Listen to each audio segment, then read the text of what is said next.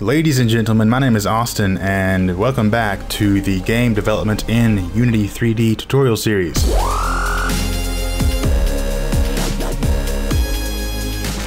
When we left off, we did some conditional checks and did some stuff with them. Go ahead and delete this else, we don't need that. So we have a health, we have a damage player method and all that stuff, but what we want to do really quick is I want to damage the player every frame, just so we can see it going down, right? So every frame I want to do 1 damage to the player, every single frame, right? So in the update functions where I'll put that, I'll get rid of the start, we don't need that now. So every frame, it'll call this method and subtract 1 health from his health. And then once it gets down to a certain point, it will destroy the object. What I want to do is increase his health to, let's do 1,000. I'll do 1,000. Oh, I need to save that eventually, I guess. Save all the time. No matter what you do, save. If something happens and you lose all your stuff, you'll be upset. So every frame we're taking 1 health away, and then his health is 1,000, so it'll take a while to get down to 0. Which is the idea.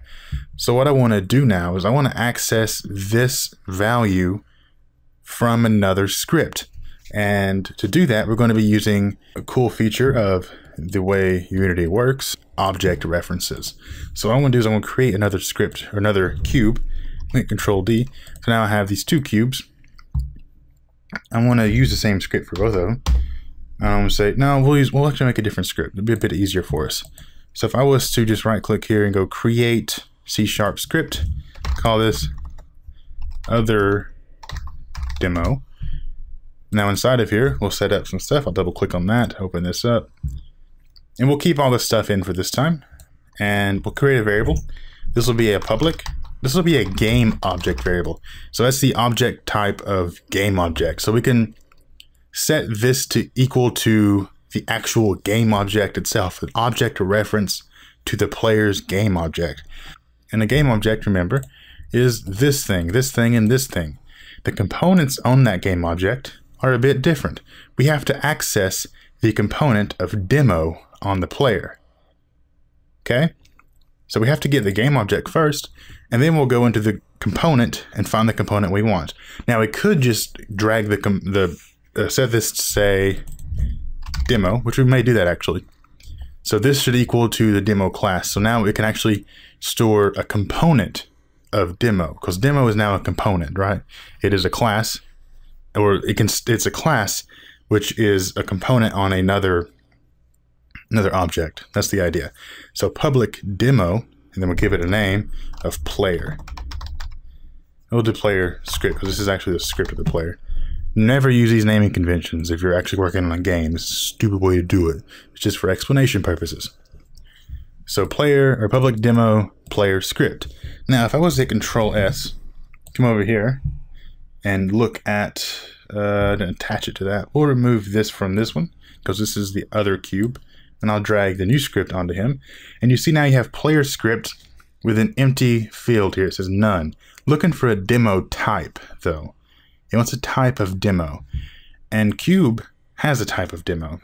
So if I was to drag this cube onto that, it'll say cube and in parentheses demo. So it found the demo component on the cube. So now I can access the stuff inside of this class right here from this class, which is quite cool. I'll show you the other way to go about doing this if you have access to just the GameObject here in a second. But now we can say player script dot health. See, there's health. It's a public variable. We can access it. The class is public, so we can access it. It all is doing fine, right? And so we have access to the player script dot health, and we can do a check in here. We can say if. I don't know why I keep having so many typos. We can say if, just like that. Like, why did I do that? If the player script dot health is less than or equal to 0, so if the player dies, we can detect that from a different script. And I'll say print another object has detected that the player has died. Okay, so when this dies, this object will be able to detect that, and that's kind of cool. So we'll click play. How much damage?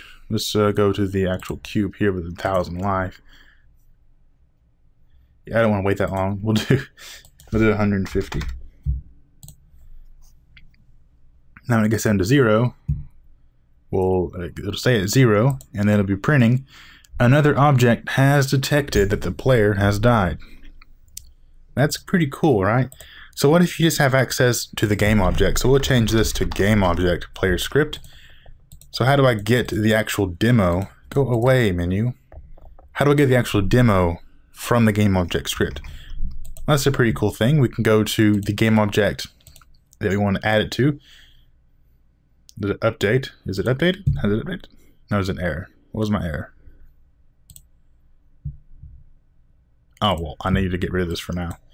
So I'll just Control X that, which is to cut it for now, because it doesn't like that being there. Now when it goes away, you'll see player script none, looking for a game object though. And this is a game object that contains the demo script, so now it has access to the GameObject cube. Let's change this name to player, and you'll see it'll change it to the same name here. It's not stupid, it knows the reference is still there. So we have access to player script, but we want access to the player, so it's just the player object itself. Now at the start, I can say player, let's see, player, no, what we'll do is we'll do a private demo, so we already did this, right, of player script. And we only have access to the player game object though. So what I can do is I can say player script at the start whenever this script is initialized. Player script is equal to player.getComponent. Now, what's happening here is a lot of stuff that's very important for you to understand. So if you do not understand this, please let me know. So we're saying player script, which has the type of demo, which is the class we're looking for, is equal to player, which is the game object of player.getComponent, which is a method that's available to game objects in Unity. And then we're going to pass a type. So we're looking for demo. So the type we're looking for is demo. Now these greater than and less than brackets here are just what's wrapped around the type for GetComponent. When you see that, it'll be looking for a type. And then close that. So player is going to look for a component. Remember, these are components. So if I click on this, these are components. And this component is called demo. So it's looking for a component called demo, or by the type of demo. So if it finds one, player script will be equal to that demo component. And now we can do the same copy and paste there, or just paste. And we want access to the health just to show you that it's working. It'll autocomplete to health for us.